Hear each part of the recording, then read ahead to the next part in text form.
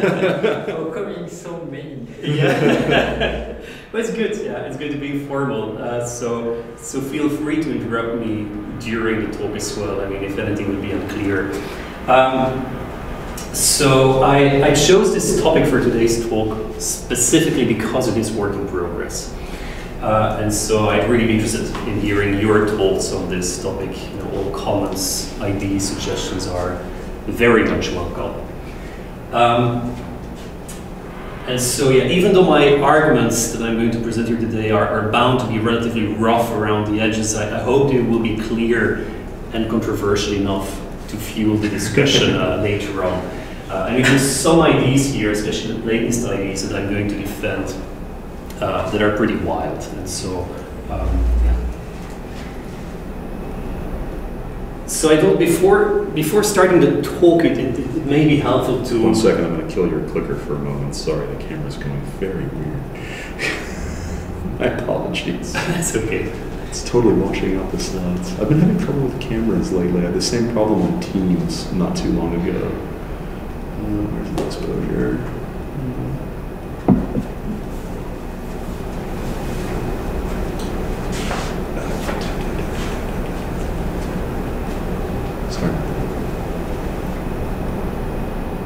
Oop, that's too far.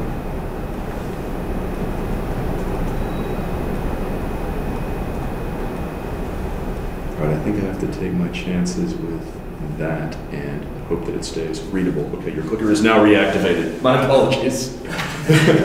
Yeah, you're good, sorry. Alright, so let me just briefly start by saying how this talk fits within what I hope is going to become a much larger project. Yeah. So the larger project would be to explore the relationship between the different ontologies of time and the various metaphysics of laws. Now, as you can see, when you consider the different ontologies of time, there's basically two camps. You have the open future ontologies that take the future to be open in the sense that the future doesn't yet exist. The future comes into existence as time passes. And then you have the closed future ontologies, which, on the other hand, say that the future is already out there. It's already part of our ontology, and so it is closed in that sense. Then when you consider the different metaphysical accounts of laws, you can distinguish between the Humean and the non-Humean accounts. So on the Humean accounts, the laws of nature merely describe how nature is, whereas on a non-Humean account, the laws of nature don't just describe, they actually prescribe how nature should behave. And I'll say a few more things about the different ontologies and metaphysics in just a moment. But so the question here would be, are the ontologies of time and the different metaphysics of laws somehow related? So suppose I want to subscribe to an open future ontology of time. Does that fact force me somehow to adopt either a Humean or a non-Humean account about laws? Or if I am somehow driven by non-Humean convictions, does that force me to adopt one or the other ontology of time? That's the question I want to explore. It's a simple question, but it's surprisingly underexplored in the philosophical literature. Good. Now, before I get to the actual talk, just a few more words about these ontologies of time. Are you familiar with the ontologies of time, more or less? I'll go quick. Yeah. So, considering the open future ontologies, you have either the presentist or the growing blocker. So, according to the presentist, only the present moment exists. The past no longer exists. The future does not yet exist. The growing blocker, on the other hand, will claim that both past and present events exist. Yeah. But they both agree that the future doesn't exist yet. Yeah. So they both deny the existence of the future, and I will therefore call them future deniers. The eternalist, on the other hand, will claim that past, present, and future events are somehow equally real. They're ontologically on a par. Basically, they lie frozen in this four-dimensional block universe. And the moving spotlighter is somewhat of an eternalist, but who wants to make sense of the passage of time, and so has this spotlight shining on the now, which moves as time flows. But again, both of those would agree that the future exists, so I will call them the future acceptors. Then very quickly moving through the two accounts of laws of nature. So on the Humean account, as I said, the laws of nature are merely descriptive. And they describe the way the world is. And so if you look at the philosophical literature, you'll find people saying that they reflect the way things are, they're just convenient summaries, they're accurate reports. Basically, the world just is, and the laws are the result of humankind's attempt to understand that world. Yeah? On the non-Humean account of laws, the laws of nature are prescriptive, and so they are taken to govern the world. So you'll find statements like they determine the distribution of matter and energy, they govern the evolution of the universe, they control, they rule, they have causal powers, they dictate, they produce the events of the world, they drive the world, basically they tell nature what to do. Yeah, or in a nutshell, what a law says must happen, and what a law forbids cannot happen. That's the non-Humean view of laws.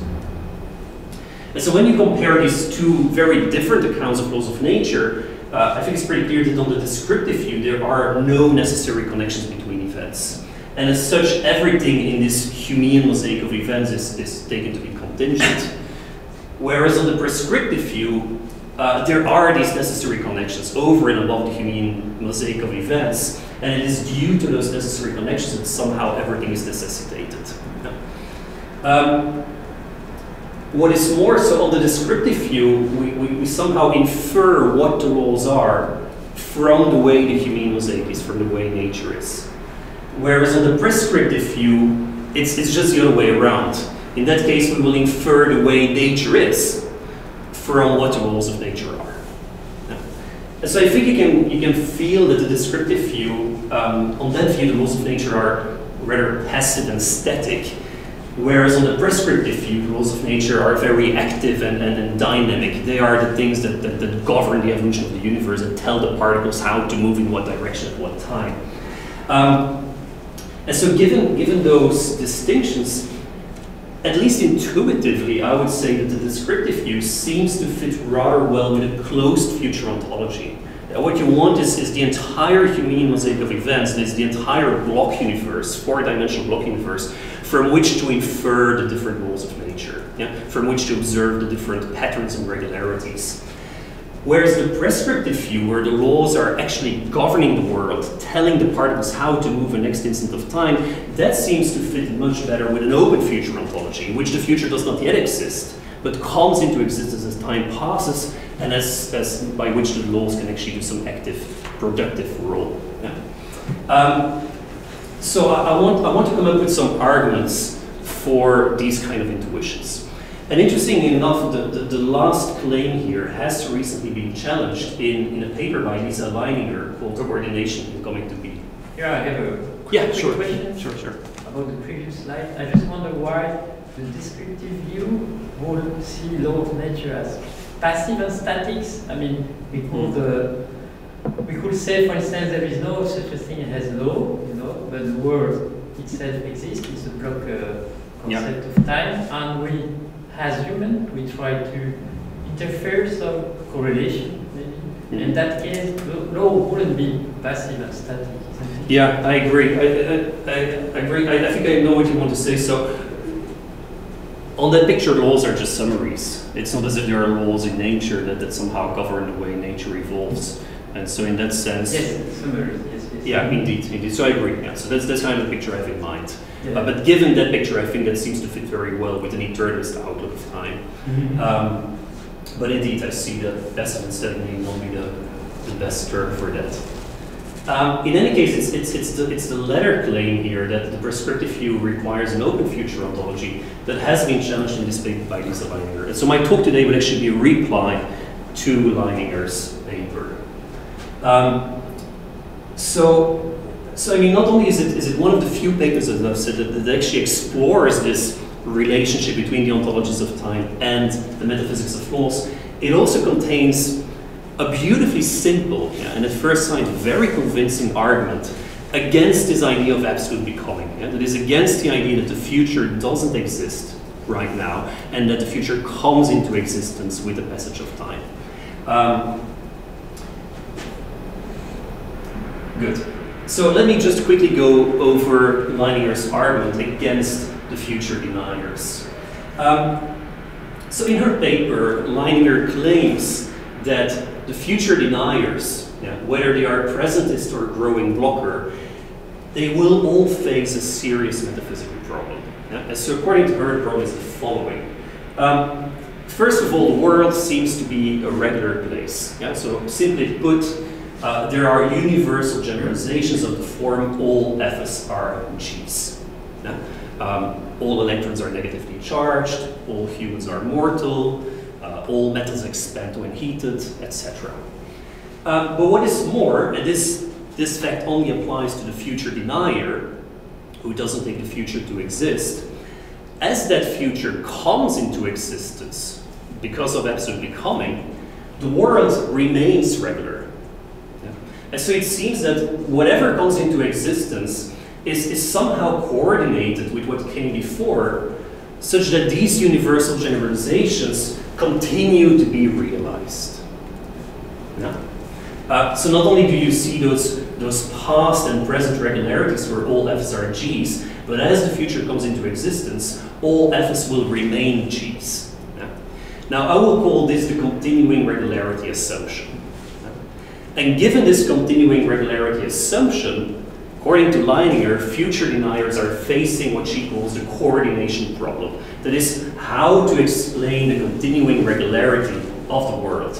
Why do those past and present regularities persist in the future when the future comes into existence? That's the challenge for the future denier.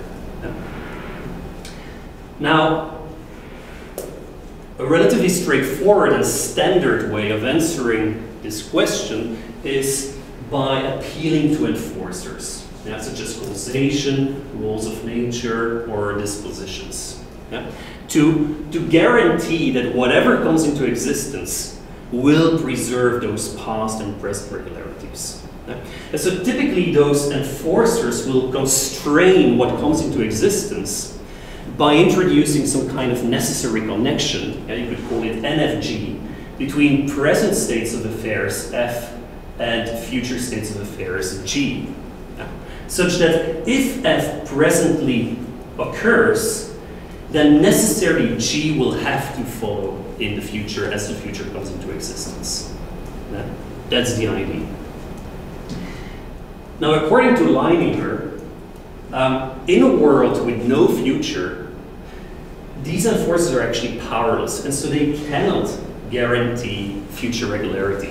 That is, NFG here, this necessary connection, cannot ensure that G will always follow F. And the reason for this is actually very simple. So, if F happens presently, if F happens in the present, then G will be in the future. And so G does not exist for the future denier. However, for the necessary connection NFG here to exist, both F and G need to exist. So this is the idea that relations are existence entailing. A relation can only exist if both of its relata exist. To give you an example, I am standing in front of you. Clearly, both you and I need to exist in order for that relation between the two of us to hold true. So the same applies here. And so as long as G here does not exist, NFG cannot exist. And so NFG cannot be used to necessitate G into existence. But now I feel like the debate is about what does it mean to exist more than what does it mean future necessitation. Because, for instance, let's say I am a blocker and I deny the future, but I can state that epistemologically the concept exists, so I can speak about what will come tomorrow, but the existence has to be taught in another way, ontological, And so I won't say why that would be an objection. I think I'm going to come to some of the points you're just raising in just a bit, so bear with me just for a few more slides. But of course the problem here is a metaphysical one. So even if epistemologically you could make sense of all of this, the fact is that metaphysically, according to future deniers, those future events, even if they will come into existence, do not yet exist, so you don't have them as a resource in order to make sense of these necessary relations. Yeah, sure. Okay, sorry. And I have another point about the relation between, about the fact that the existence of the relationship implying the existence of the relata, because I'd say that it depends on the relationship, because if I say the liver produces insulin, but this relation doesn't necessitate the existence of the liver and insulin at the same time point. Yeah, fair enough. Again, I'll come back to that as well. That's definitely one of the things we can do in order to challenge her coordination problem here. You could challenge the fact that relations that already, at least in this case, the necessary relations here, have to be existence entailing. Yeah, so that would be one way of trying to respond to this. So I'll come back to this also in a few slides. I'm just follow up with the same idea, but we can say the same with the mathematical object. Sure. Yeah, indeed. It doesn't mean that it exists. I mean, it depends how you define it. And absolutely, one of the key discussions here is going to be what do we mean by exist, what do we mean by real. So a lot of this, so you're quickly getting into relatively deep metaphysical waters here. But I think the argument is clear enough, even if there are hopefully a lot of ways out. That's the argument. So according to Leininger, that shows you that the future deniers must be wrong. Yeah. The future doesn't come into existence. There is no absolute becoming. There isn't some kind of ontological shift in which the unreal future somehow becomes real in the present. No, the future must exist if you want to make sense of this continuing regularity. And so eternalism, according to Leininger, must be the correct ontology of time. Yeah. Now, even though I myself am much more inclined towards eternist conceptions of time, I don't agree with her argument. And so my reply here today will be twofold. Yeah? And some of the points I'm going to say will probably fit nicely with what you just raised. So I'm going to argue that the future deniers can either avoid the coordination problem altogether by rejecting this continuing regularity assumption, or the future denier can answer the coordination problem by distinguishing time from token level necessitation. Yeah? But so let me start with the first kind of reply. So notice that in her paper, Leininger simply assumes the continuing regularity of the world. Yeah? And she then very rightly so demands an explanation for this fact, which she dubs the coordination problem, and which she then argues no future denier can successfully answer. Yeah? But notice that a Humean could very easily reject this continuing regularity assumption. Yeah? That is, even if the world has been regular so far, and it is up till the present moment, there is nothing on the Humean picture that requires the world to remain regular in the future. And the reason, as I said, is that on the Humean view, there are no necessary connections between events.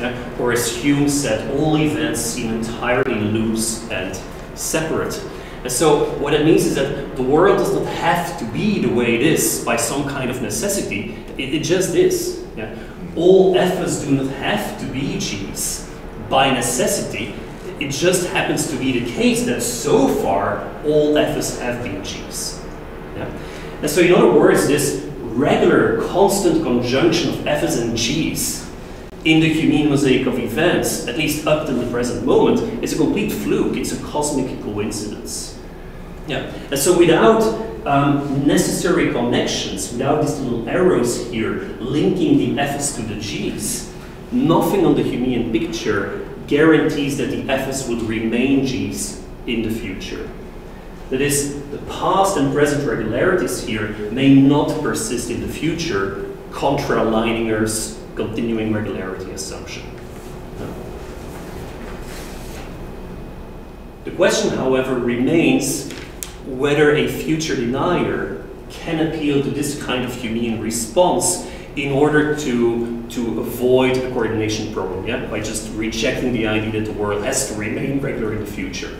That is, to put it more precisely, can one combine an open future ontology of time, such as presentism or growing blockism, with a Humean metaphysic?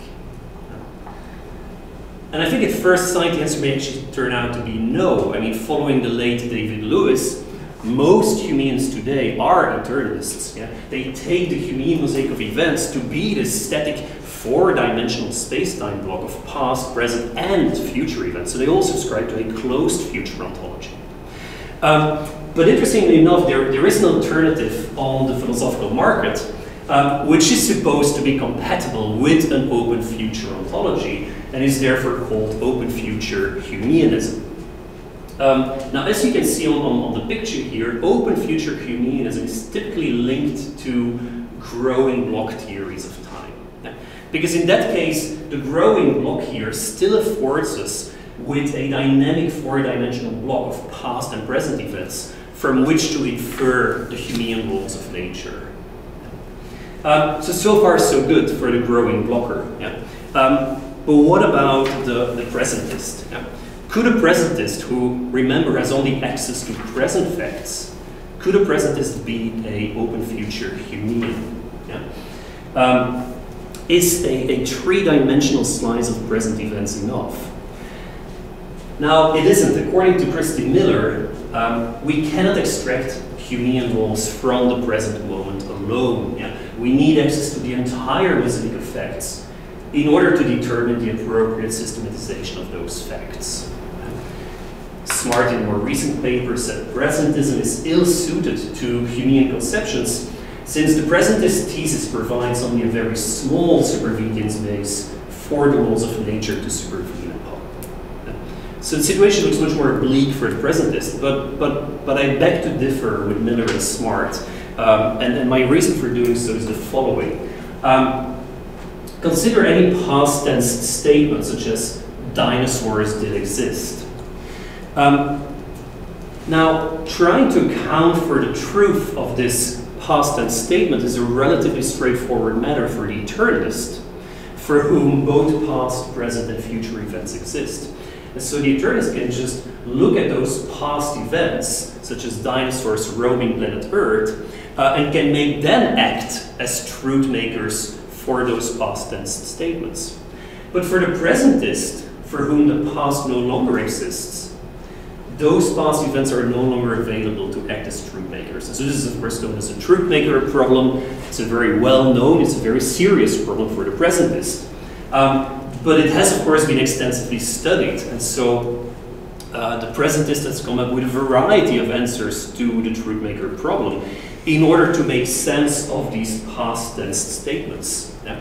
Whether this is going to be in terms of tensed properties, or tensed facts, or God's memory, or traces, or the laws of nature, or ersatz times, it's not of my concern today, but insofar as the presentist is able to provide an answer to the truth maker problem, I don't see any reason why the presentist couldn't include these past tense statements as facts describing how the Humean mosaic was like in the past, thereby enlarging her supervenience base for the Humean laws to supervene upon. Yeah? Yeah, I think I agree with you, because my question is, even if I'm a presentist, I won't deny that presently I have a memory of the past. Maybe this memory is true. Maybe we can take it for absolutely. Yeah.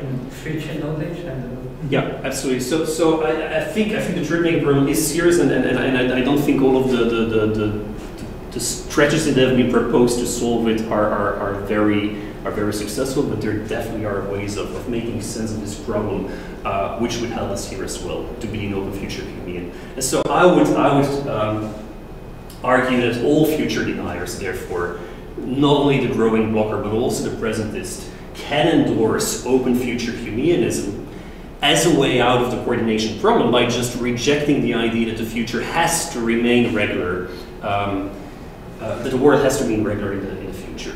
Good. Yeah, I have another question about presentist. Maybe a more stronger objection will be that, okay, present doesn't exist yet. I mean, if you want to make a relationship into the present, the problem is that once you start saying something, it's already in the past.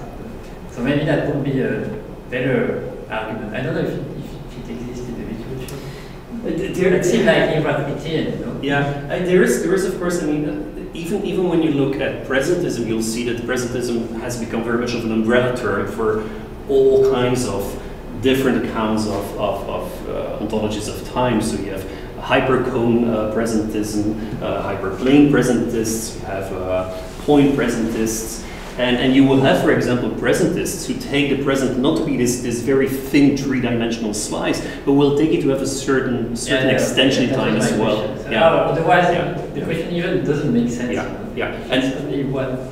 Sure, and you can see how that would help to resolve a lot of potential problems for the presentist. Yeah. But I want to move to my second reply, which in a sense is going to be much more substantial. So imagine that the future denier does not want to subscribe to some form of Humeanism. Yeah? Imagine the future denier is driven by non-Humean convictions. In that case, the solution I just proposed is no longer available to the future denier, so the future denier will have to come up with an answer to the coordination problem. That is, how to explain the continuing regularity of the world. Yeah. And now, although Leininger actually nowhere makes it really explicit in her paper, I'm going to argue that her coordination problem is just another variation of a much more general and well-known problem, namely the problem of cross-temporal relations. Yeah? And so the problem of cross-temporal relations very briefly goes as follows. So premise one says relations require the existence of their relata. Yeah? We just discussed this. This is the idea that all relations are existence entailing. Premise two says some relations are cross-temporal. Yeah? And they therefore hold between present and non-present events. Yeah? So given premise two and premise one, if there is such a thing as a cross-temporal relation that holds between present and non-present events, and if both relata need to exist for the relation to exist, then clearly non-present events must exist. Yeah? Now, to give you some examples of cross-temporal relations, you have precedence relations, such as Newton's bird is earlier than Einstein's. Comparative relations, such as I am taller now than Einstein was in the past. Or just causal relations. Yeah? Yesterday's storm caused today's flood. All of those are cross-temporal relations. But consider now premise 4. If presentism is true, then non-present events do not exist. Yeah? Indeed, according to the presentist credo, necessarily everything that exists is present. But I just argued that non-present events must exist, and so we conclude that presentism must be false. Yeah? Or to put it maybe more correctly, given the contradiction between premise 3 and premise 4, it's not obvious how the presentist is supposed to account for the truth of claims involving such cross-temporal relations. Yeah? Claims such as the ones I've just written down here. Yeah? Now, what is more, given the sheer variety and pervasiveness of these cross-temporal relations, the problem of cross-temporal relations has reared its head in a plethora of ways. And so one specific variation on this cross-temporal theme is the problem of causation. Yeah. So once again, assuming that causes C are always temporally prior to their effects E, all causal relations NCE will be cross-temporally exemplified and will therefore be subject to this problem of cross-temporal relations. Yeah.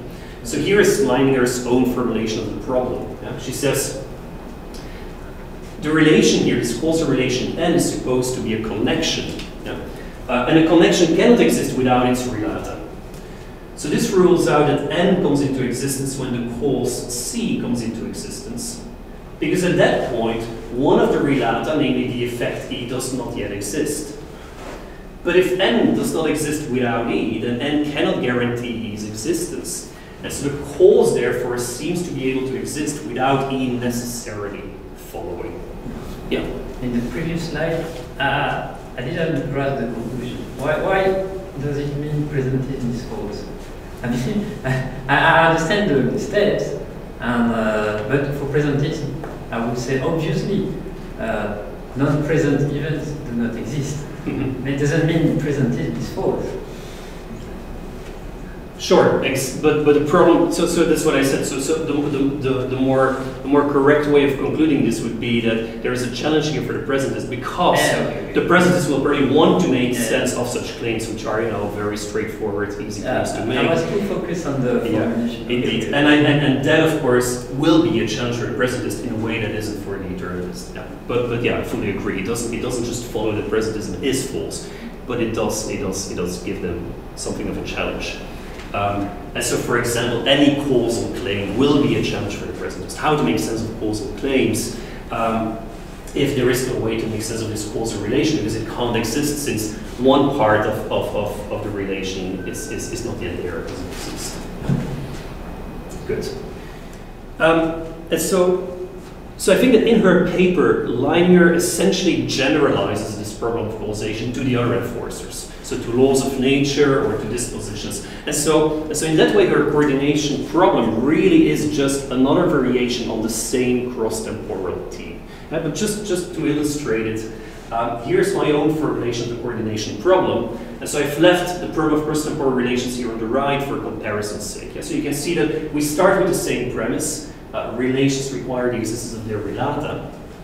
Premise 2 then says that necessitation relations are cross-temporal, and they therefore hold between present and future states of affairs.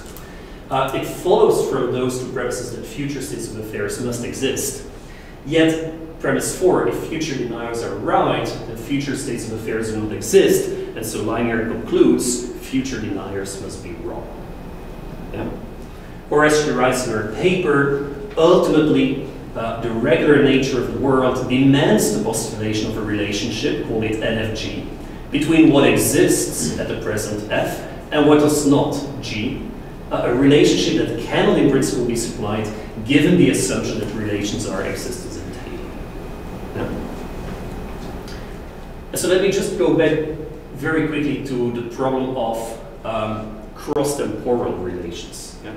Given its generality and given the fact that it's so well known, there have, of course, been a lot of strategies that have been proposed in order to meet this problem. So I think it's worth checking whether any of those strategies would help us here in trying to answer Leininger's coordination problem.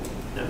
Now, any future denier will want to retain premise 4 for obvious reasons. Yeah. So the future denier will be forced to answer the coordination problem by either rejecting premise 1, yeah, that is rejecting the idea that relations are existence entailing, or by rejecting premise 2. Yeah, so those will be the two strategies to be entertained. Good. Now, so the first strategy consists in rejecting premise 1, that is in denying that relations are existence entailing. Now, due to time constraints, I'm not going to go into this, but also for reasons I'm happy to go into maybe later on during the Q&A, but basically my fear is that this strategy is going to lead us to some form of non-Humeanism, which is a position I have difficulties accepting just like this. So what I want to do for this talk is to actually entertain the second strategy, that is rejecting premise 2 by denying that necessitation relations are cross-temporal. And now, admittedly, at first sight, this strategy may not seem much more promising than the first, because after all, if the game here is to answer the coordination problem by explaining how past and present regularities can persist in the future through the introduction of these necessary connections, then clearly those necessitation relations will have to be cross-temporal. They will have to link the present states of affairs to a future state of affairs. And yet I believe there is a way out of the cross-temporal threat, namely by carefully distinguishing between two kinds of necessitation, namely between type-level necessitation and token-level necessitation. And so what I want to do for the remainder of the talk is to apply this distinction to the three kinds of enforcers. That is applied to causal necessitation, nomic necessitation, and metaphysical necessitation. Yeah. or necessitation due to causation, due to the laws of nature, and due to the dispositions in the world. Okay. Good. Let me start with causal necessitation. So the key to solving the causal coordination problem, I maintain, is this distinction between two kinds of causation, which actually occur at two different ontological levels. So there is type level causation and there is token level causation. Yeah? Now, token level causation, such as CX causing EX, in that case you can see that the causal relation NCX-EX holds between a token cause and a token effect. Yeah? An example here could be flicking the light switch in my kitchen causes the kitchen light to go on. Yeah? With type level causation, the causal relation NCE holds between a type cause C and a type effect E. So the example here would be flicking light switches very generally causes lights to go on. Yeah? Now what is important is that token causes and token effects are particular events. Yeah? It's me flicking the switch in my kitchen, it's my kitchen light switch going on. And so because they are particular events, they can be located in both space and time, as I've indicated here. And so, assuming that causes are temporally prior to their effects, token-level causal relations will always be cross-temporal, and they will link a present cause to a future effect. Yeah. Now, type causes and type effects, on the other hand, are kinds of events. And because kinds of events can have multiple different instances, they cannot be located in space and time. And so the type level causal relations, NCE, will therefore fail to be spatiotemporal and can actually best be thought of in atemporal terms. It's more of an atemporal relation. Yeah. Finally, type level causation and token level causation are not independent. Yeah. Now, which kind of causation is more fundamental than the other is very much open for debate. But what I want to argue is that if the aim here is to avoid the threat of cross-temporality, then we will have to argue that type-level causation is more fundamental than token-level causation. Yeah? That is, we will have to argue that somehow type-level causation is ontologically prior to token-level causation. Now, or to put it even more specifically, we will have to argue that the presence of a causal relation on the token level obtains in virtue of a much more general connection on the type level. Yeah? That is, CX here causes EX in virtue of C causing E. Yeah? And so how does this answer Leininger's coordination problem? Well, first of all, note that in her paper, Leininger doesn't make this distinction between the type and the token level. Yeah? And this is particularly obvious in the quote I just showed you before on the problem of causation. As you can see, Leininger systematically writes C and E for the token causes and the token effects rather than CX and EX. And she therefore somehow wrongly assumes that these token causes and token effects are populating the same ontological level as this causal relation NCE, and therefore argues that NCE cannot exist as long as both C and E do not exist. Yeah. But as I just tried to argue, NCE is a relation on the type level, linking type causes to type effects. And so on the assumption that type level causation is ontologically prior to token level causation, this causal relation NCE will hold independently of any spatiotemporal instantiation of that relation at the token level. And so NCE can be used to explain why EX must follow CX when the future comes into existence, thereby answering Leininger's coordination problem.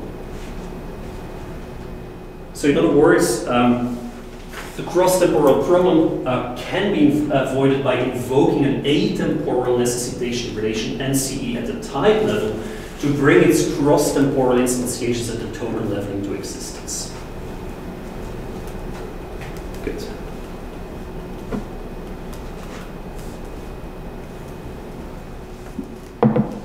Now, a very similar strategy can be used with respect to nomic necessitation. Yeah? So with nomic necessitation, the idea is that there are laws of nature, there are governing laws of nature that govern how the universe will evolve. And it's through the presence of those necessitation relations that we can explain why the past and present regularities will persist in the future. Now, the standard governing account of laws was independently developed by Gretzky, Tooley, and Armstrong. It is therefore referred to as the DTA account of laws. So just as a very brief refresher of this account, according to DTA, a regularity of the form all FSRGs will be a law of nature if and only if F and G are universal. So this F and G must be properties that can be multiply instantiated. And secondly, a nomic necessitation relation N should hold between those universals F and G. Yeah? And so this state of affairs is then typically symbolized as NFG. So to give you an example, all humans are immortal is considered to be a law of nature on the DTA account because, first of all, being human and being mortal are universals. There are properties that can be multiply instantiated. And secondly, a nomic necessitation relation N is supposed to hold between these universals F and G. Yeah? So according to DTA then, whenever a particular object X instantiates the property F, the instantiation of F, that is Fx, guarantees via this nomic necessitation relation that the property G will also be instantiated, namely Gx. Yeah. Good. And so what is important here once again is that Fx and Gx are tokens. Yeah? They are particular states of affairs, that is, they are particular instances of a universal. Now, X here could be any person who happens to instantiate the property of being human, or who happens to instantiate the property of being mortal. Yeah? And as such, they can be located in both space and time. Yeah? Whereas F and G here, on the other hand, are types. They're types of states of affairs, and they're universals, which can be multiply instantiated. The property redness can be multiply instantiated, and so you can't therefore localize the property of redness in spatiotemporal terms. Yeah. Now, since the nomic necessitation relation NFG links the universal F to the universal G rather than Fx to Gx, N itself here fails to be spatiotemporal. Yeah? The different instantiations of NFG at the token level, that is NFX, Gx on the other hand, are cross-temporal. Yeah? So Armstrong, for example, takes them to be cases of singular causation, where Fx at one time is causally connected to Gx at a later time. Yeah? Finally, by postulating this nomic necessitation relation NFG at the type level as opposed to at the token level, DTA at least seemed to suggest that the type level is ontologically prior to the token level. We'll have to come back to this in just a moment, but at least that is what seems to follow from the DTA account. And in that case, Fx cross-temporally necessitates Gx in virtue of F atemporally necessitating G at the type level. Yeah? So just as with causal necessitation, the cross-temporal problem here can be avoided by carefully distinguishing between these two kinds of necessitation at two different levels, type and token level necessitation. Yeah. So just to conclude, your argument being that it's not possible to be Humean and future denier. Sorry, can you say? Can you repeat it? In previous slide, you had some conclusion. If you are Humean, can you be presentist or eternalist? So it seemed to be only a problem if you are Humean and Platonist and a future denier. Because if you are Humean, you won't accept this idea of causation. Indeed. Yeah. So in that case, Leininger argument will hold. I think for the Humean, the problem just arises because Humean is just not going to agree with Leininger that we need to explain this continuing regularity. No one's... Yeah, so it's point one. That's point one. Yeah, your point two wants For the non-Humean, indeed, the non-Humean who believes in the existence of necessary connections, whether it is due to causation, being somehow ontologically fundamental, or laws of nature, or dispositions, will face this kind of coordination problem, but I think can avoid it by going via the time level, by taking the atemporal route, thereby avoiding this kind of cross-temporal problem. That's the claim. But I think, and this is leading to the more wild ideas that I need to defend here. It is going to lead to some kind of form of Platonism. Yeah? And so there is a final problem, and I think the problem actually becomes particularly salient when you consider Armstrong's specific developments of the DTA count. There are differences, of course, between Gretzky, Tooley, and Armstrong. It's particularly in Armstrong's case that we're going to face an important problem. So let me try to briefly explain. So part of Armstrong's metaphysic is the Aristotelian claim that universals are somehow immanent. And by this he means that states of affairs such as Fx are ontologically prior to the universals F. Yeah? Or to put it very pictorially, when God created the world, he first had to create the states of affairs before he could create the different universals.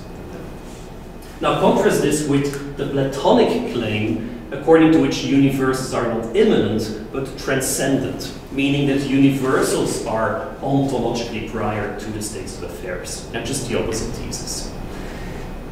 Finally, notice that Armstrong's immanence thesis actually entails the so-called principle of instantiation. Yeah, that says there can be no uninstantiated universals. Yeah? For the universal F here to exist, there must be at least one instance of that universal in the world, that is one state of affairs, Fx. Yeah?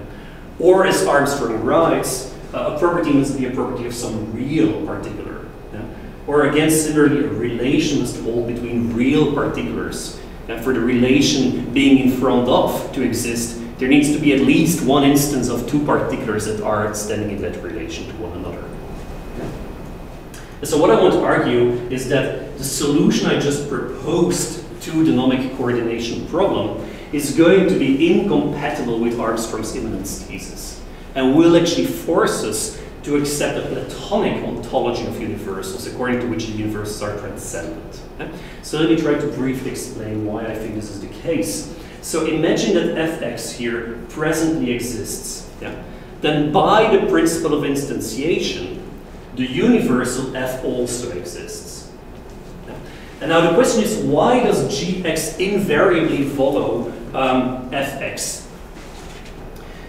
Clearly, I mean, trying to invoke this nomic necessitation relation NFG here is going to be problematic for Armstrong. Because if Gx is in the future, then Gx does not exist for the future denier. And so by the principle of instantiation, the universal G also doesn't exist. And so given the assumption that relations are existence entailing, NFG cannot exist, and so NFG cannot be used to explain why Gx follows Fx. Yeah? And so it seems that the only way out, I mean, there are a couple of you could try to wiggle yourself out of this problem in a couple of different ways, and I'm happy to go into this during the discussion. But basically, they will all be rather desperate moves, and in the end, they're going to lead to nowhere, and they won't be able to solve this problem. And so what I think we should do here is to give up on the principle of instantiation. So we should give up Armstrong's immanence thesis and instead adopt the transcendence thesis, according to which the universals F and G are transcendent. Yeah, and by this I mean those universals somehow exist in Platonic heaven, and they do so independently of their instantiations in the concrete world. Yeah? And so since F and G can happily live in Platonic heaven, obviously the nomic necessitation relation NFG exists, and so it can be used to explain why Gx follows Fx, even though Gx does not yet exist. Yeah? Good.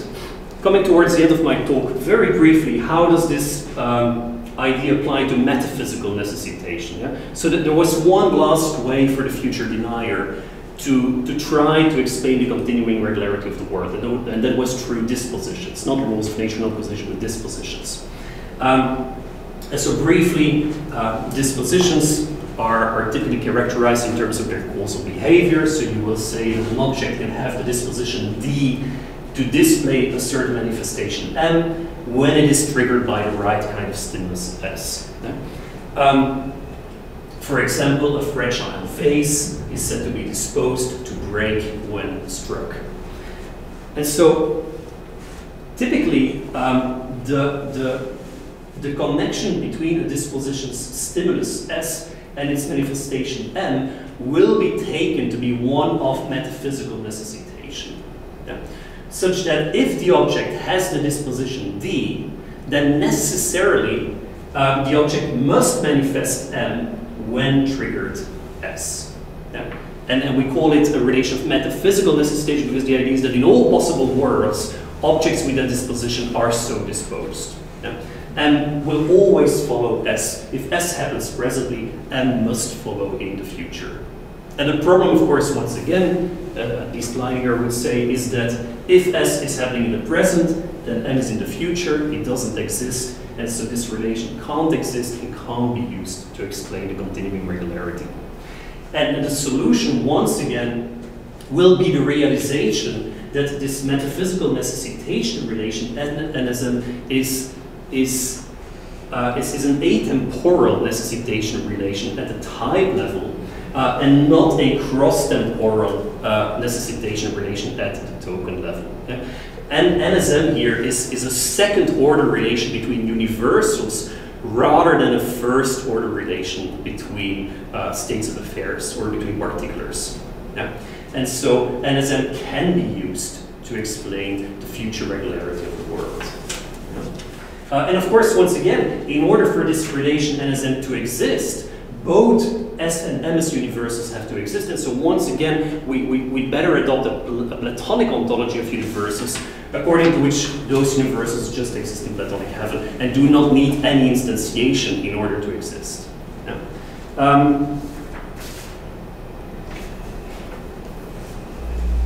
And so to conclude, I just wanted to link briefly to a book that recently that was recently published by Matthew Tugby. Because in this book, Matthew Tugby actually raises a very similar kind of argument in order to argue for a Platonic ontology of properties. Yeah? So I wanted to show the similarity here. So Tugby starts his argument with a very central principle about dispositions, namely the fact that a particular can have a disposition even if it never manifests that disposition. Yeah? So for example, a vase can be fragile even if it never breaks. Yeah? A sugar cube can be soluble even if it never comes into any contact with water. Yeah? So as central and uncontroversial as this principle may be, according to Tugby, it leads to a paradox, namely the paradox of unmanifested dispositions. Because remember, in order to make sense of dispositions, in order to characterize them, we had to invoke this connection between the stimulus, or between the disposition and its manifestation. And so as Tugby writes, an obvious way to account for the connection between a disposition and its manifestation is to appeal to a relation of some sort. The problem, however, is that as soon as the central principle is acknowledged, that is, as soon as you acknowledge that some dispositions will never manifest themselves, then one will be left with cases in which that relation has only one relator. Yeah. And so once again, Tugby certainly wasn't the first to notice this kind of problem. Yeah, David Armstrong himself already referred to this problem as the Menonian problem in his book in 1997, yeah, when he wrote that when a particular has an unmanifested power, then the particular cannot be related to the potential manifestation of this power because the instantiation of a relation demands that all its terms exist. And so he concluded we have here a Menonian metaphysics in which actual things are in some way related to non-existent things. Yeah, that's the Menonian problem. And according to Tugby, the solution will be a Platonic position, a Platonic ontology of properties. Yeah. A Platonic metaphysics, writes Tugby, of properties can help us to resolve the paradox. Yeah? So on disposition, objects have dispositions in virtue of the fact that they instantiate universals which stand in relationships of dispositional directedness with other universals, namely with the manifestation universals. And so these other manifestation universals exist even if they are not instantiated. So the directedness of unmanifested dispositions is secured and allows us to avoid a mysterious Menomian picture of dispositions. Yeah?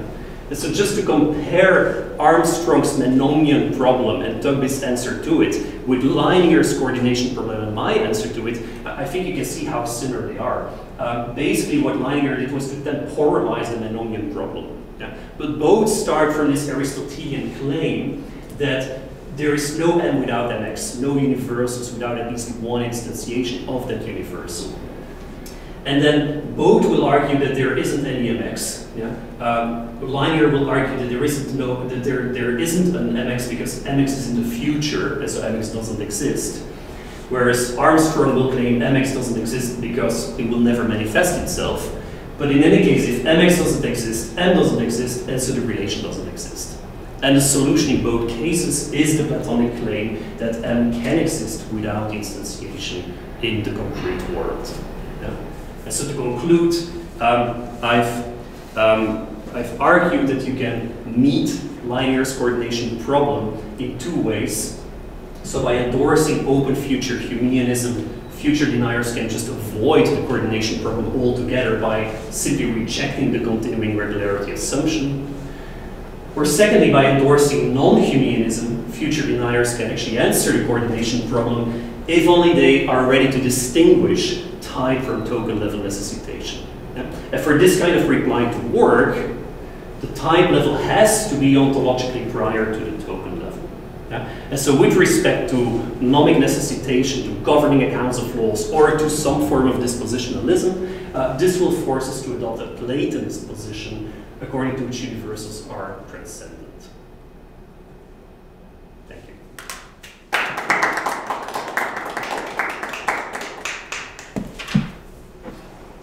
Very cool. Okay. I'm gonna once again break your pointer. Oh, come over here. Block the spammer off of our YouTube chat. Sorry, we got spam in chat. must mean we're getting big. Yeah, I have questions. But do you want to take a break, or do you want to just roll right into questions? It's up to you. Maybe we can take a 2-minute break. 2-minute break? Cool. 2-minute break. 2-minute break. Works for me. Okay.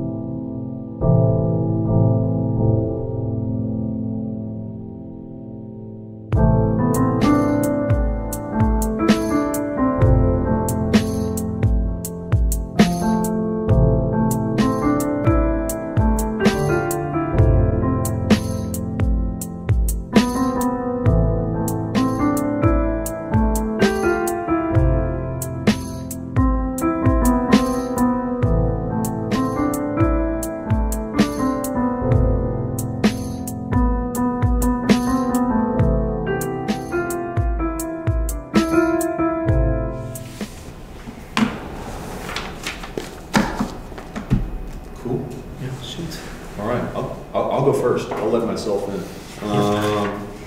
Yeah, I have a lot of things that I could ask. Actually, really, this takes me back. I spent a long time, actually my undergraduate senior thesis tried to do exactly the same thing, but with space and metaphysics of laws instead of time and metaphysics of laws. Nice. So this takes me way back. I'm going to start with just a more basic kind of exegetical question, because I'm wondering, I mean, the move, basically taking the Armstrong move seems, I guess what I'm doing here is I'm just going to throw shade at Leininger a little bit. Taking the Armstrong move to me seems, I mean, it's such a well-known move in metaphysics of laws. I'm a little floored that there's not something about that as a potential way out, that's not, it's really just not noticed in the argument, in her paper. Can you repeat it? So taking the move of putting the necessary connection between the universals instead of between the objects. Yeah. That's just, she just doesn't notice that? No. Okay. No. I'm just actually surprised, but that's fine. That happens to the best of us. Indeed. Yeah. No, she doesn't notice that. So okay. I think that's indeed, it's a very straightforward way of trying to avoid the problem. Okay. I think what is more interesting is my plea for Platonism. Yeah. That even someone like Armstrong, who's very happy to accept the existence of universals, who's a realist about universals, in being an Aristotelian, I think he's facing just as much difficulties as Leininger does. I've always been surprised by the same thing, the idea that the kind of uneasy marriage of full-on heavyweight necessary connections between universals with an Aristotelianism about universals. Yeah. I mean, I think that's just, those have to be uneasy bedfellows. Indeed. And I find it surprising that not more has been written on this, or that not more people have actually voiced these kind of arguments. So I mean, there's Matthew Tugby, of course. There's Tyler Hildebrand, who's again tried to show that there's inconsistencies in Armstrong's metaphysics. If you take all of the different claims he has, you will end up having contradictions, especially due to this immanence thesis that universals have to be instantiated. But despite that fact, somehow most metaphysicians are still very happy being Aristotelians, and very few are ready to adopt a Platonist position. So that's kind of interesting. But yeah, thank you for talking. I find it much more clear than the article I read of what you said. Thank you. And more stronger as well, because there are all this stuff about disposition that wasn't in the article. Sure, yeah, indeed. But that's the point that I want to make, is that the dispositional way out of the problem doesn't have to be Platonistic. To what I know, but I think it's related to the point I made when you said in your article. If you relax the idea that necessitation implies existence in a straightforward way, and if you allow existence to be a more liberal notion that thing could exist actually or potentially, the source of the necessitation in disposition is in the object that exists presently. So if you're a presentist and dispositionalist, you say that the source of necessitation is presently existing, and the relation is with potentially existing stuff, and not actually existing stuff. So in this way, I feel that if you are liberal about what existence means, allowing existence to be potentially existence, and if you take dispositions to be in the source, to be instantiated by the object existing, you don't have to be Platonists. It's a way out without being Platonist, I feel. Yeah, thank you. I see what you mean. And does my clicker work? Yes, hang on, I just have to go that button, and yes, I think it does now. Right. It's definitely something I need to look into in more detail, because I agree this may be a way out. But wait, I think I had one slide on this with.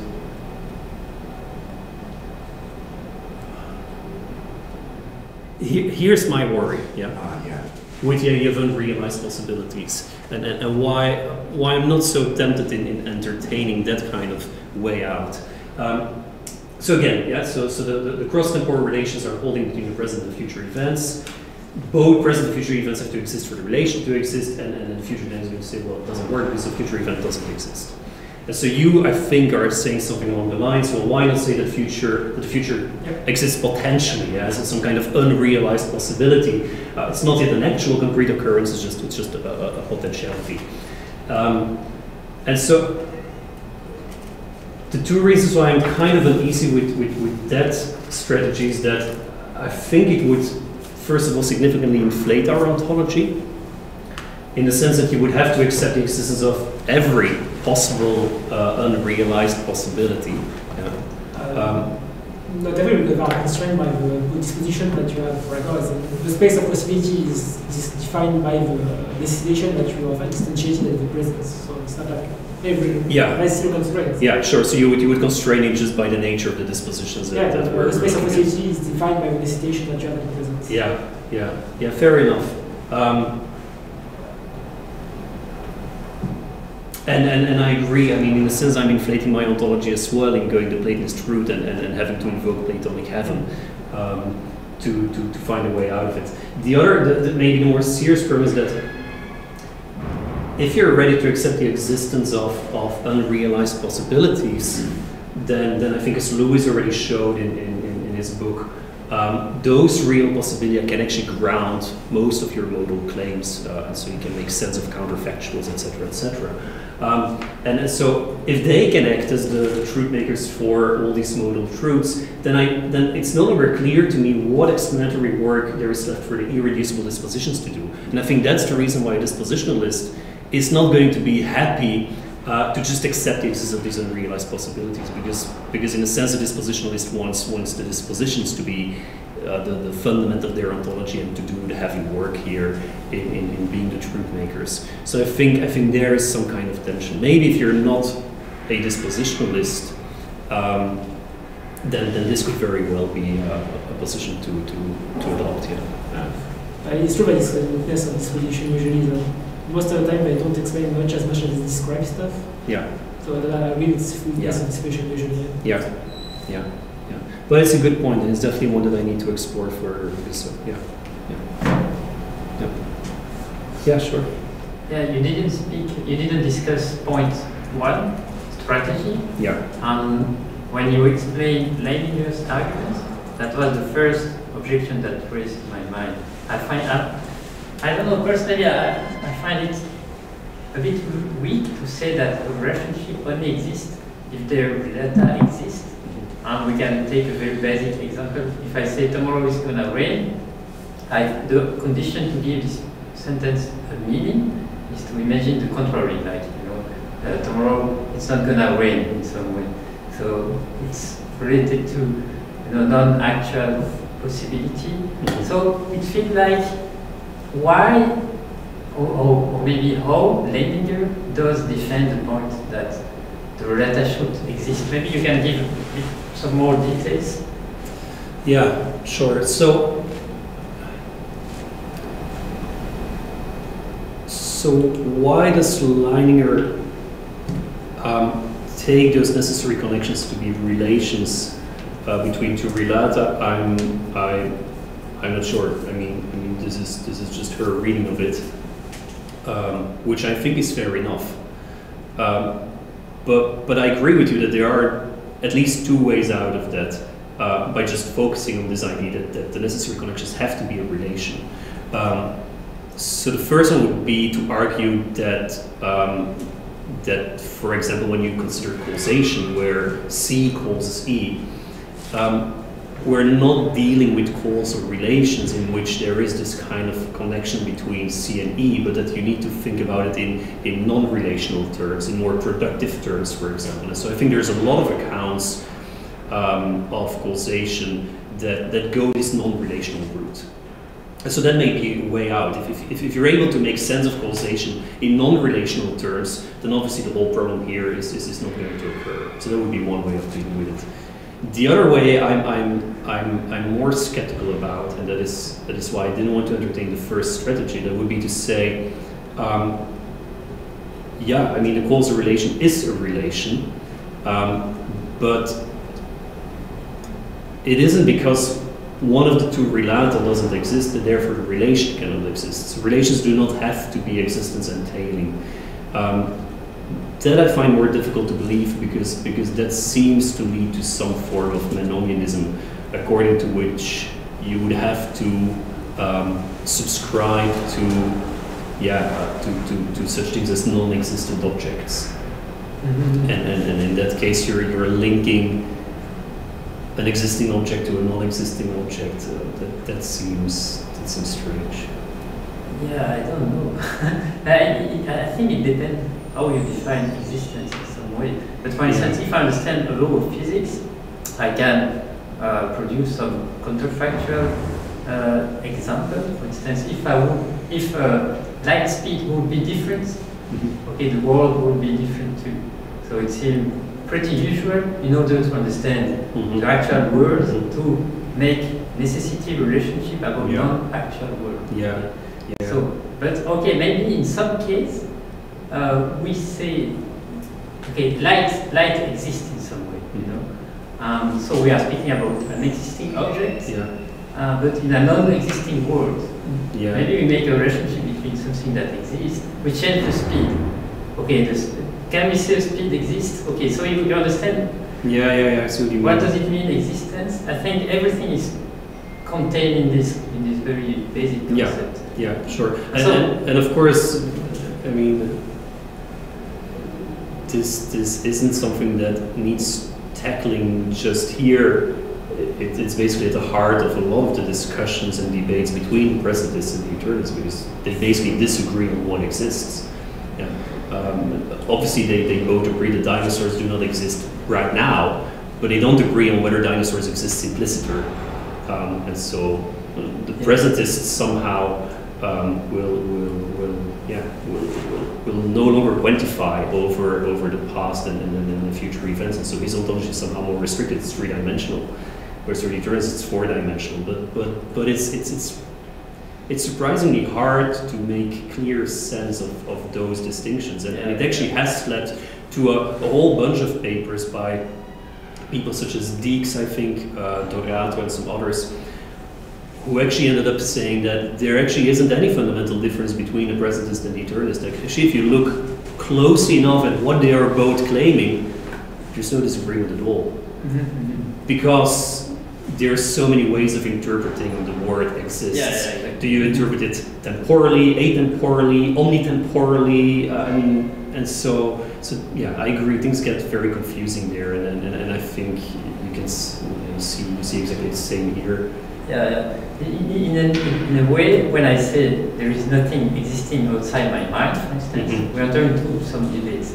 It's maybe reasonable to say we cannot prove it or counter-prove it. Yeah. And so I wonder if at least it's not the same kind of phenomenon that happened here. You know, Yeah. presentists say dinosaur doesn't exist because nothing exists outside of my mind. My mind is present. You know, and so I have this feeling that at the very end of the debate, we enter into a kind of non-decidable statement about is it true that the world exists outside my mind?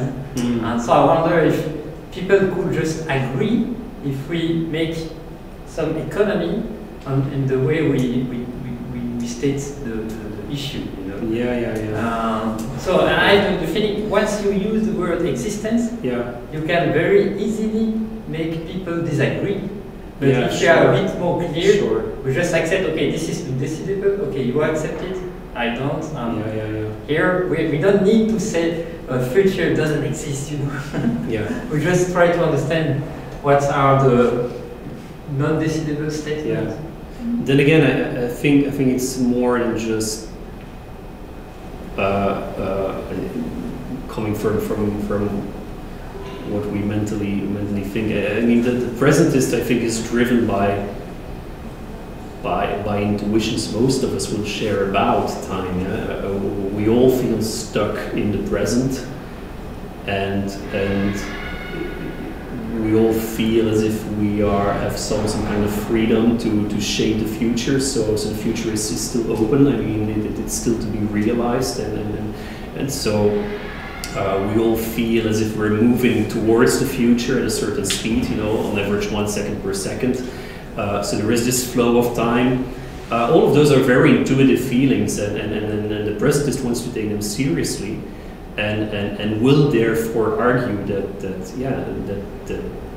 the world or what exists must be limited to the present moment only, and that moment must change with time as time passes. So they're trying to somehow make sense of the notion of temporal becoming, of the idea that only the present exists, that the past and future don't exist, and of real change. Yeah? Because in a block universe, you could argue that there isn't like a real substantial change, it's just a variation over time, but what the present is what's more than that. So I think all of these things are very much happening in the real world. So I think there is, I'm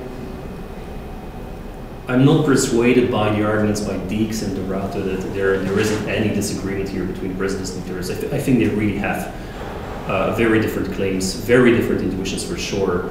And I think the simplest way just to see it is indeed by looking at what's their ontology. The one will subscribe to a three-dimensional world that just stretches out in space, and the eternalist will also take the temporal dimension into consideration, make it four-dimensional. So I mean, those are clearly fundamentally different ontologies. Yeah. But yeah, I agree. It becomes vague and difficult and hard once you ask the question, yeah, but what do you mean when you say that the future is real or the future is not real or the past exists or it doesn't exist? Those are difficult terms, and they aren't being spelled out enough or at all in most of the literature on the philosophy of time. Very few authors have actually tried to make more sense of these things, and I think that leads to a lot of confusion and a lot of problems. Yeah. So you should start. True, no, I think we really need it because I mean, except that if you are already into the debate, and so you feel like it's very easy to understand because you are in, and that happened to me at the end of the presentation. Yeah. But it never changed the fact that at the very beginning I'm like, it doesn't mean nothing because what do we mean? Yeah. So it's like I've been brainwashed and I feel confident about the thing I manipulate. But initially I'm just lost, you know. The same with a lot of, maybe in physics we have the same phenomenon. We don't know what does it mean, or there's a theoretical term, but after a while we get you kind of get a feeling for it, indeed. You get, So it would be useful. So and I had also this feeling that maybe we can defend without being Platonist, but stating something, a kind of as if, you know. But I don't know if it will hold. For instance, let's say I'm Humean, I'm Blockist, and I state future doesn't exist. But the only way I can understand the world is reasoning as if it was Platonist, even if it's not at all. You know? So I can make relations which are not law because I'm Humean, but I can make pseudo relation in a pseudo Platonist way in order to understand the possibility to the future. So I don't know if this will hold. I don't know. I don't know. We'd have to think about it. I mean, to me, that definitely is the more interesting question that somehow came out of this little project. Namely, should we be a Platonist, or is this? To me, this seems to suggest that if you are driven by non-Humean convictions, if you take the idea of laws governing the universe really seriously, if you want the laws to dictate, if you want them to rule, then Platonism is by far the best, maybe the only position to adopt. And that to me is very interesting because once again, most metaphysicians today, whether someone like Armstrong who has a governing account of laws in mind, or people like Burt or Ellis or Mumford who are much more dispositionalist, if they are going to be realists about universals, they will be Aristotelians. There are very, very few Platonists around, and that to me comes as somewhat of a surprise because I can see how Platonism fits much better with these kind of convictions than Aristotle. It was one thing that I thought was really interesting in the talk, because another thing that it reminded me of is, for all that now it is, I would say, most often used as a contribution to the debate over non-causal explanation, we often tend to forget that Brown, right? The first paper about the cicadas and prime number explanation is intended to be a defense of Platonism. Yeah. At the end of the day, right? He cares about. I've actually been to dinner with him once. He came to LSU one time while I was teaching there, and he was like, "Yeah, I always find it really weird that like I'm a philosopher of science now because I'm a philosopher of math. Yeah. Like I wrote that paper because I think people don't care enough about Platonism. That was the whole reason." And I think so. One thing that's kind of interesting here, it's funny, you know. One event could be random, but two starts to look like a trend.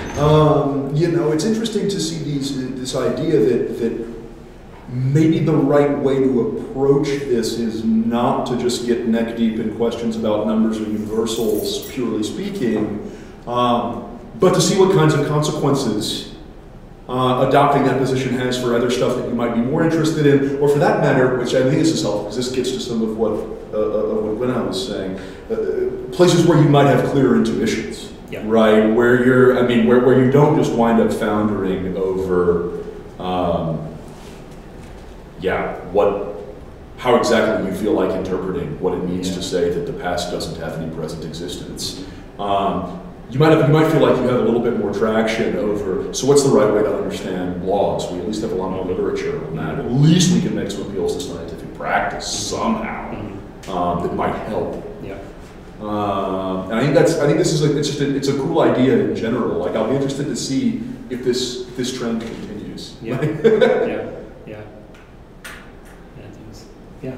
I have to preface my comment by saying that I'm way out of my area of competence, but I was thinking about the relationship between the type level relations and the token level relational distinction on the one hand, and Platonist metaphysics on the other hand.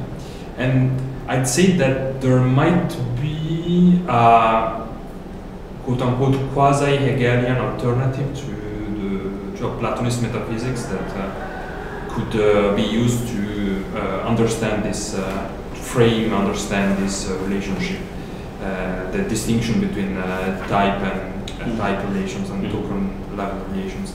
Because, for instance, we could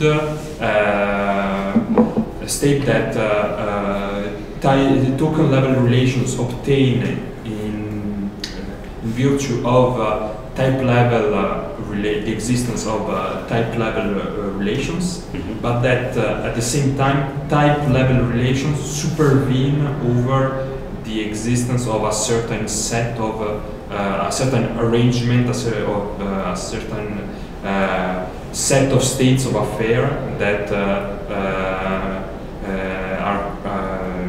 are at the same ontological level as token level relations. And to give an example, for instance, we can state that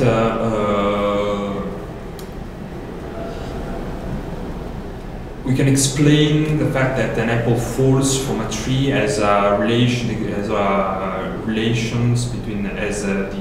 instantiation of a relation between the mass of the apple and the mass of the earth, and this relation is gravitational attraction.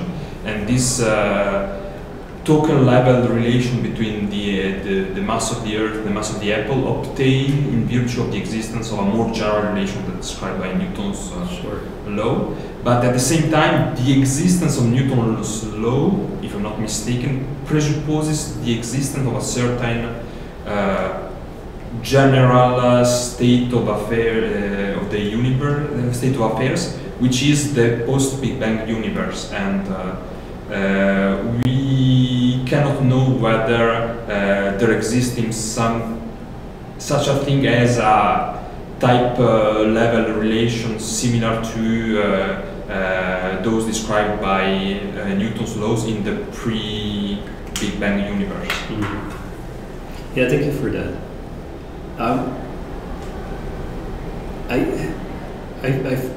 For me, that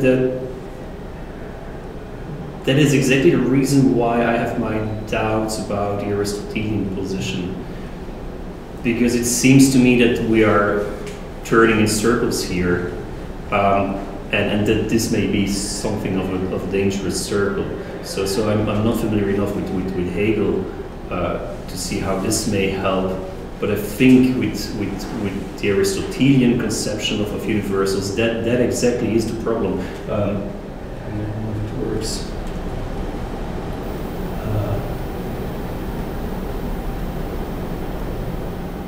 Yeah. So as I tried to explain here, and I think this was exactly what you were trying to argue for. I think that this Aristotelian conception where the universals are immanent in space and time isn't stable for exactly that reason, because if they are immanent, then they, as you said, somehow ontologically depend upon the very sequences that they are supposed to explain. And so the question would be, how can something explain or determine the very things on which it ontologically depends? Yeah. Or in the case of dispositions, how can dispositions in the concrete world inherit their dispositional directedness from the universals they instantiate if those universals are ontologically dependent on their instantiations? Yeah, there's this funny circularity here that makes me feel very uneasy about the Aristotelian conception.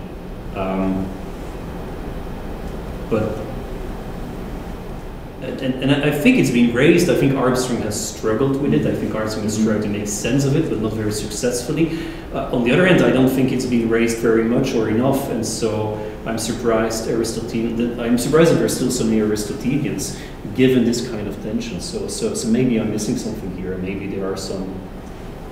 Yeah. Seems connected. Yeah, I have a question coming in from Peter, by the way. Okay. I believe it's because the project of Aristotelian metaphysics is not so much explicationist as it is descriptive, and trying to capture the things that better describe the world and better explain the world. So the same as saying a disposition earlier is that if you want to make sense of a practice or something, you will posit that the better way to take into account what the practice is doing is disposition, because that's the thing that reasons the world the best. But it's not explication in the sense that you need an explication in science. Actually, I've seen some papers that are criticizing this trend of trying to think that metaphysics is about explaining stuff and not trying to find the best representation that fits the best thing that are being done. So I think the project is more descriptive than with the research theory or but would you say that people like Bird or Mumford aren't taking their project to be... Maybe they're not taking it to be, but in the end that's what it finished being is disposable. When you read some Taco or some Lowe, you are the biggest proponent of Aristotelian metaphysics. Yeah. The way they describe what they are doing is that they are pretty much doing discussion of what's happening. Yeah. But just that they are trying to expand that into modality and potential way the world is, but it's not explication of why the world is like that. It's a discussion of what the world could be. Yeah. Thanks for that. Yeah. Follow. Yeah, I have a follow-up on the relation between immanence and ontological dependency. So, and the explanatory problem. Because I'd say that one solution might be to say that, to argue that, I have to say that I don't know enough cosmology to really argue the point, but I might suggest that we could argue that, for instance, physical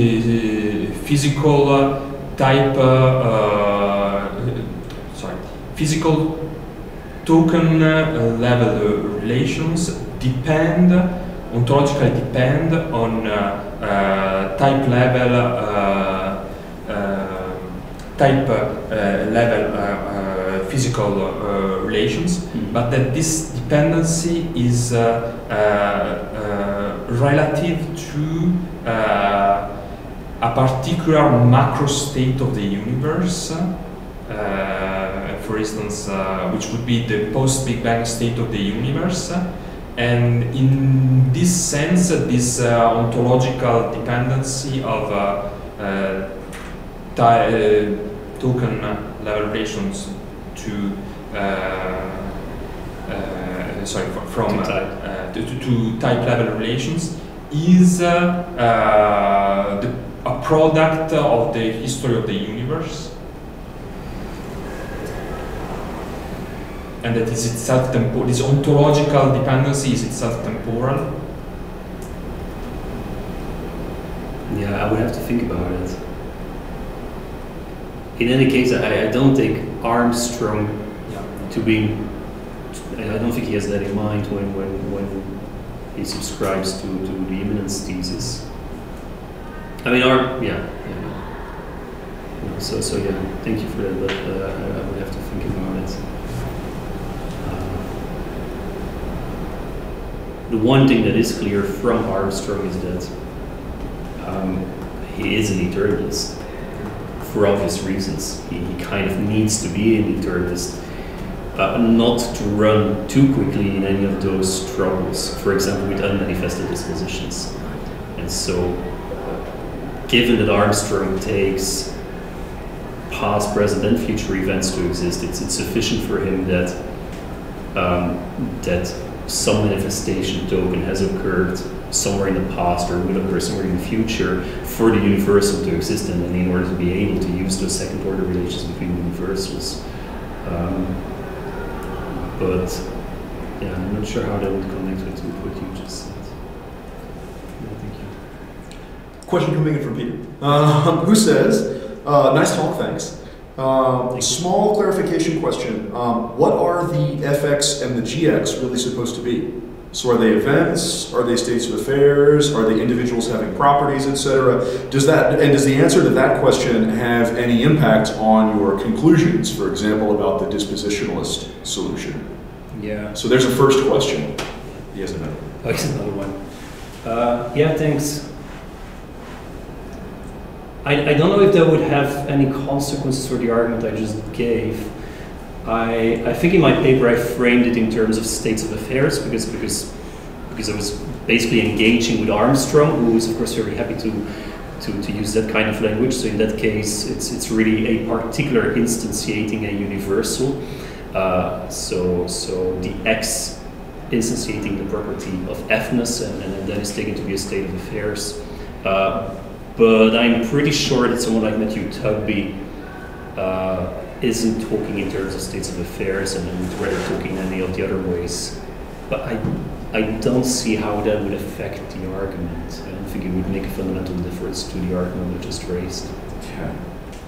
And I'll, of course, if you want to follow up, Peter, I'm still looking at Teams. Other question, and this I think is related to Kevin's question from earlier as well. So yeah, could it be a way out for the presentist that future events only exist in some other possible world? Yeah. And yeah, that comes back to that. Yeah. Yeah. So that really relates to that. Yeah. And I think that's definitely an avenue to be explored here. If you want to avoid Platonism, of course. Yeah. Cool. Yeah. Sure. While we wait for Peter to maybe have a follow-up, I had one more. This is much more speculative. But when you talk about ontological priority between objects and relations, this immediately makes me think about structural realism. Now, of course, all those guys are eternalists for reasons that, I mean, check out with the rest of their neo-Aristotelian metaphysics. Like, cool, like fine. Are there? Well, post-neo-Aristotelian, rejection of neo-Aristotelian, but hanging on to those bits of neo-Aristotelian metaphysics.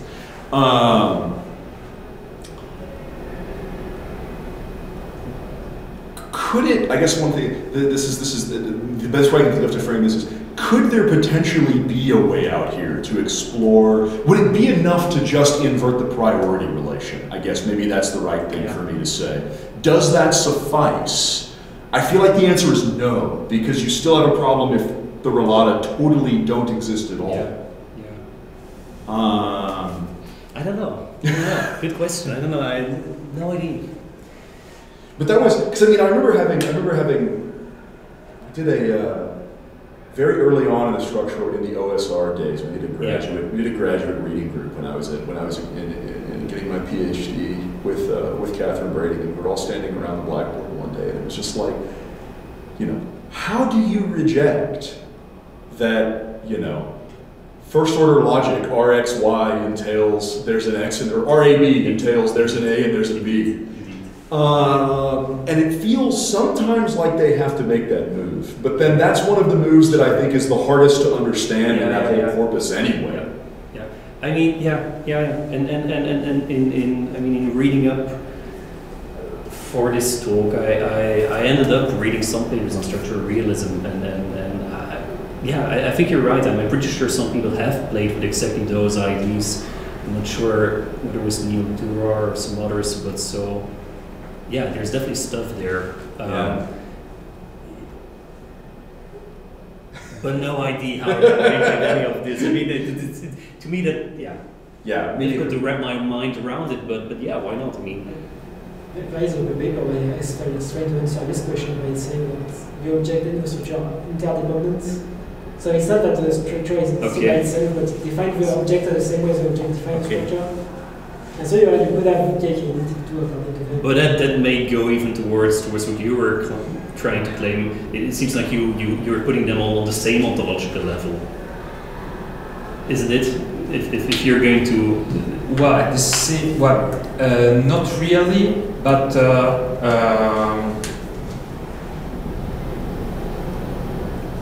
let's say I'd say that the relation between those two ontological levels need to be understood from a temporal standpoint. Okay, I know. So that would be different. Yeah, because it's metaphysical dependence, not time for the structural realities. Something like grounding. Yeah, you can send me this paper, so that would be interesting to look at. Yeah.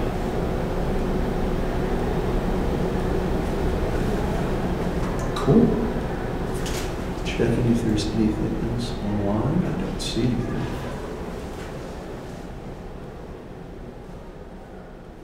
Great. All right. Thanks. Thank you.